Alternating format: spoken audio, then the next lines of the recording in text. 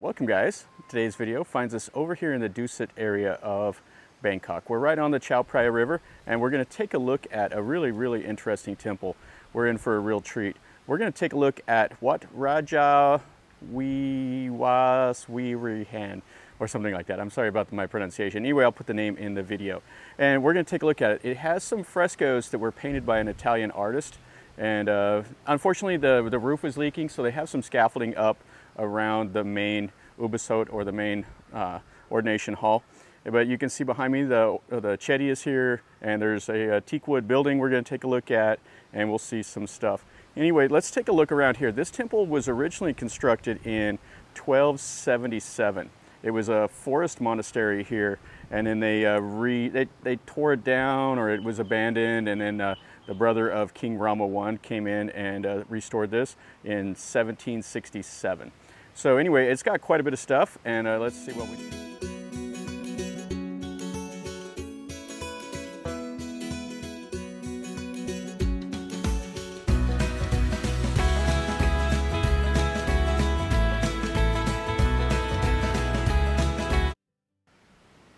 So this is the chetty, and it is fantastic. I really like the styling of this. And then there's a little shrine right next to it, but it's locked up. We won't be able to see inside of there. And then there is a museum, and the museum is open on Tuesdays and Sundays. And I think it's open from like 9 until 4 o'clock. And Tuesday and Saturday. It's closed every other day. So it was built like 16 years ago is when they finished it, and the museum is back over here. Yeah, here is the museum, and it's closed up today. So it may be another day whenever I get a chance. I'll come over here just to look around inside the museum. There's supposed to be some pretty cool artifacts in there. So what's interesting about the 4 Buddha images around the top is those are the Indonesian style. You can see the lions around the base of this chetty. Yeah, this is fantastic. So right over here, this is the main hall. And you can see the scaffolding. They've had some leakage of the roof, and they're supposed to have the scaffolding down maybe around the end of the month, but the hall is open. And right next to it is like a little bell. Now this is an Ubosot, but I don't see the ordination stones, which is a little different styling. All right, let's go inside here. Yeah, it's a shame with that scaffolding because there's a Buddha image right there. I don't know if you can see it through that netting. It's got a golden Buddha image that's standing right there. Now this hall was completely rebuilt by King Rama V. 114 years ago he started, and it finished it 2 years later. In the Buddhist year 2454 is when it was finished, and it's 2566 now. Okay, so we take off our shoes and come in here. Now this is an interesting styling to this building. It has 3 rooms. The first room is when you first come in. This is a room for resting, and it's just kind of a plain hall. You can see the window shutters still have the ornate designs, and then they have a few little relics and stuff like that. But in here, this is the real treat. And I was talking to this monk here. He gave me a pretty good history of this temple. So this is the whole highlight of this hall. This is absolutely beautiful. So an Italian artist painted these frescoes. And the frescoes, they come in on the wet plaster, and then they paint these. So it has the 13 scenes of the Buddha, or the, how do they say it, the Jataka. And you can see it's supposed to be kind of a Khmer style of artwork. That's what I read somewhere. I'm not sure what makes it the Khmer. But check out those elephants and the people. The detail is just brilliant. And then you can see the ceiling and stuff like that. Now right here, this is the main Buddha. And this is a replica. They had another one in here that the king loved to pray to, and they moved it. Rama IV moved it to Wat Rajadhiwas. So this is another one that was installed by Rama V.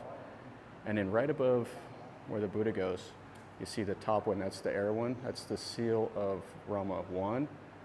To the left of it is Rama II, to the right of it is Rama III, and then down on the left, that's Rama IV, And then right there on the right, that's the seals of Rama V. So it has 5 seals of the Thai kings.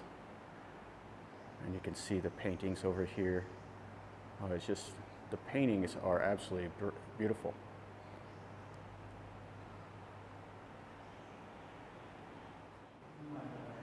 So you can see just the detail here.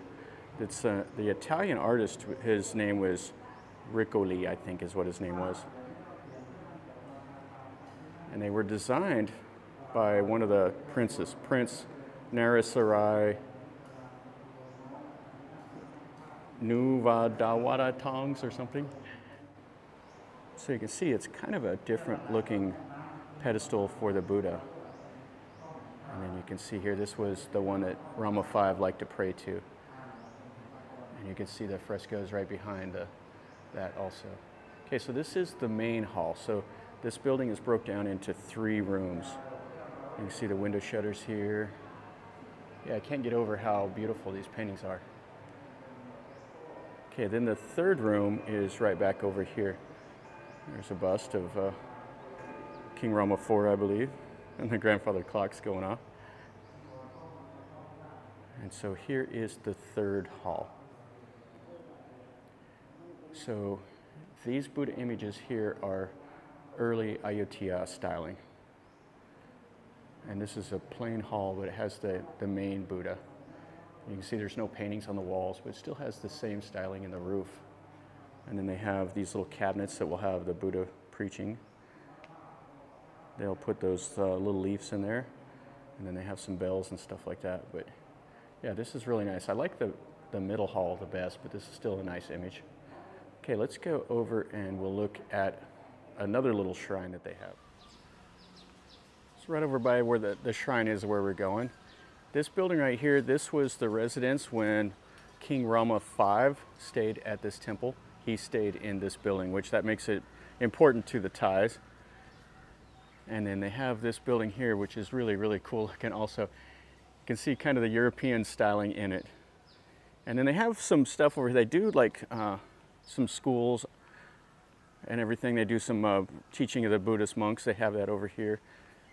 And at one time this was a forest temple, so you see kind of some interesting things.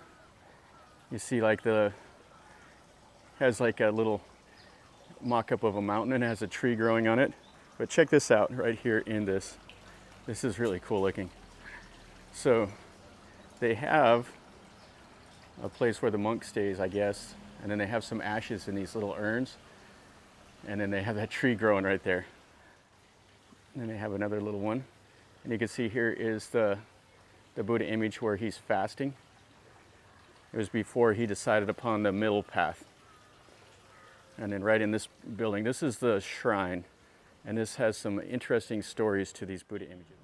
All right, so inside of this little shrine is kind of a really cool little 3 Buddha image shrine. So what these are is these are Lopburi era Buddhas. So these are quite old. And there's 3 of them. There's the 2 standing and then the seated. And I can't remember what the posture is of that one. But anyway, the story goes is this old monk here was doing a pilgrimage where he was walking for 30 days and he wasn't staying indoors. And he was walking from Ayutthaya and he went through Lopburi and he found these 3 Buddha images in a field. And they were just sitting out in the field. And he sat there and he waited for the owner of the field to come. You can look around here. And whenever the owner of the field came, he asked him if they could keep these, if he could take them. So the farmer happily agreed, and they transported those from Lopburi to here. So that's the story of those. And I can't remember the name of the monk, but anyway, this is in this little shrine. You can see the rest of it here with the picture like King Chulalongkorn, Rama V, and some other stuff. And another little shrine here with an emerald Buddha, and some others where the Thais can come and pray. And some lottery salesmen, of course. Yeah, the Thais will burn the joe sticks and light the candles here. Okay, let's go look at this teak wood building now. Okay, so this is the teak wood meeting hall. Now, the temple says this is the most beautiful teak wood building in all of Southeast Asia. It's quite nice, but it's not, in my mind, as nice as the teak wood building that I saw in Mingun in Mandalay, or not Mingun, just in Mandalay. That was the building moved out of the Burmese Royal Palace. This is fantastic, don't get me wrong, but that one is a little nicer in my mind. But I do like the gold styling up here on the top. Yeah, this is really nice. It's locked up now. This is just a meeting hall, and they'll have ceremonies in here, and they'll, like for funerals, stuff like that. And that's right here next to the rest of this temple. And the last little building we'll look at here is this building over here. This is where the royals stay. And I think this was where Rama IV's queen stayed in here also. But it's locked up, and they just have places for the monks to go in. You can see they do have a shrine up there. And then they have some urns and everything of some of the other minor royals that have died and been cremated, and they're back in here.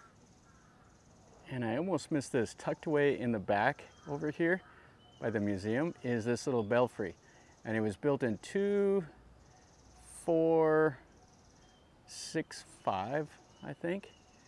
And anyway, it's out of all these stones.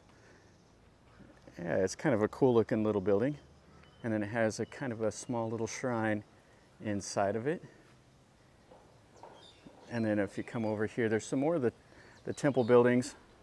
You can see here it has the colonial appearance to this over here, and then some more stuff.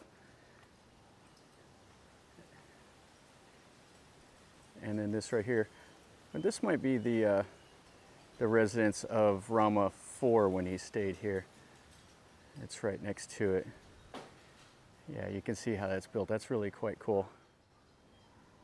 Yeah, you can see the styling of this little building with the stones. Yeah, this doesn't fit into Thailand at all. It just feels so much different. And you can see the date written up there in Thai. You can see there they have the prayer wheel and then the drum up in the top. Kind of a cool little building also. And we got a little baby monitor lizard here. He jumped in the canal. And when you come to the temple, the Thais will buy these fish, and then they'll go and release them into the river. And this is right here on the Chao Phraya River. So that's the, what is that one? The Krungtep Bridge over there. And then they have their pier. And then the Rama VIII Bridge is over there. And then this is what you'd see if you take the boat to the temple. It's just right here.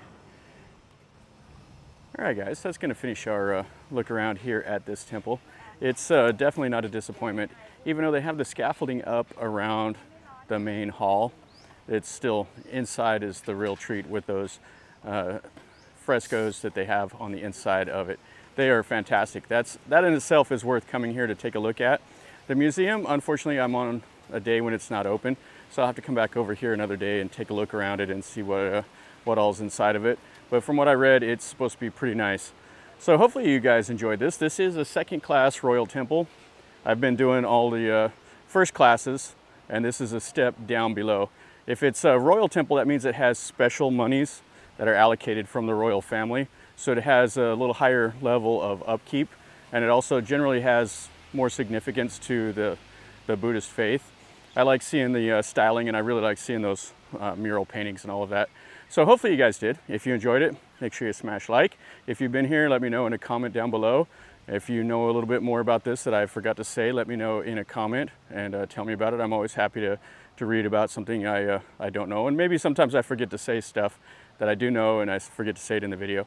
So definitely leave me a comment. Subscribe if you're new here. I show you things that you normally don't get to see in most YouTube videos here. This is not something that tourists nearly or usually come over and see, which is a shame. It's really nice, but it's just another one of the mini temples here in Bangkok, and most people have limited time and they go to Wat Po and Wat Arun and Wat Prakau, stuff like that. But if you get a chance, come over and see something like this, you won't be disappointed. And from over here in the Dusit area of Bangkok, remember guys, life is a journey. Until next time, enjoy.